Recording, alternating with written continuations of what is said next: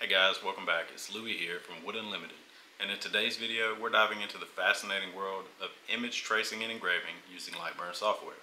Image tracing and engraving can take your images and your designs and turn them into stunning laser engraved works of art. So let's get started.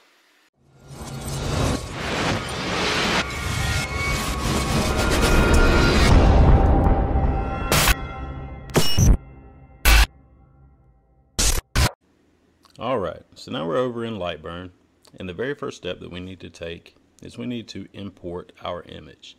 Because we're using a file that is not a Lightburn file type, we're going to use the import command rather than using the open command. So we're going to click on import. The file that we're going to use for this particular example is going to be this one called Snowflake 1. This is a PNG file. When you open it up, there are a couple of things that you can observe.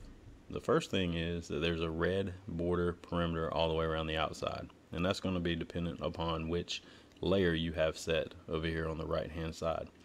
The other thing that you need to observe is that this mode is set to image.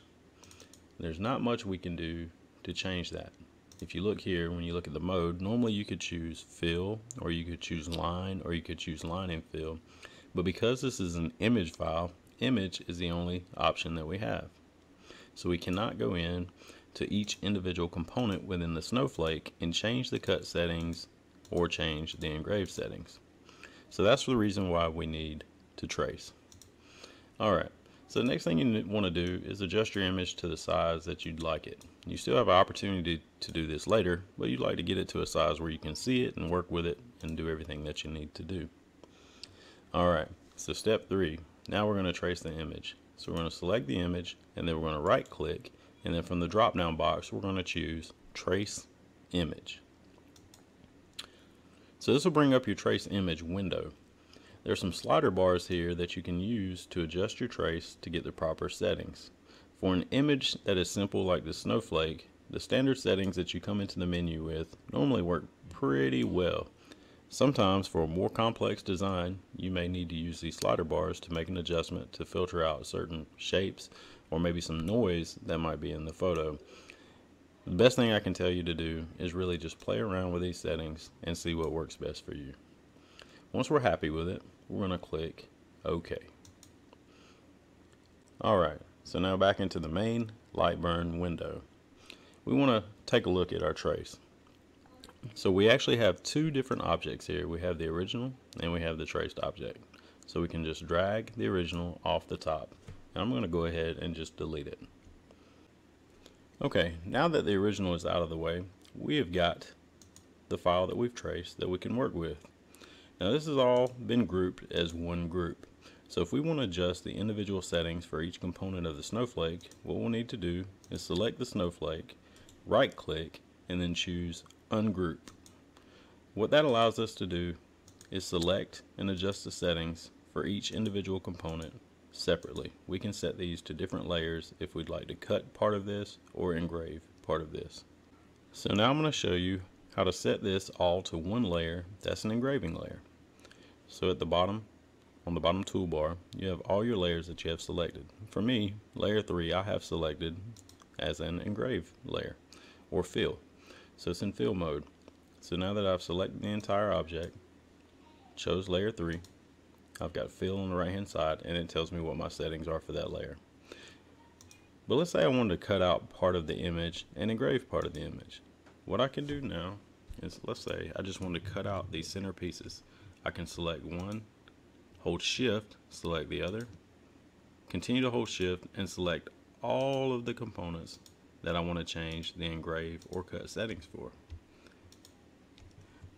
So now just the center portions are selected. I'm going to change that layer to red, which is my line setting, which is actually for cut. I'm going to right click now, and I'm going to do a preview so you can see what this would look like if you were sending it out to the laser. So in this instance, what would happen is the outer portions that are dark black on the snowflake would be engraved, and the intersections will be set to line or to cut. So then you would cut out the center, and the outside would be engraved. Alright, So the next step would be really just knowing your laser and knowing your materials.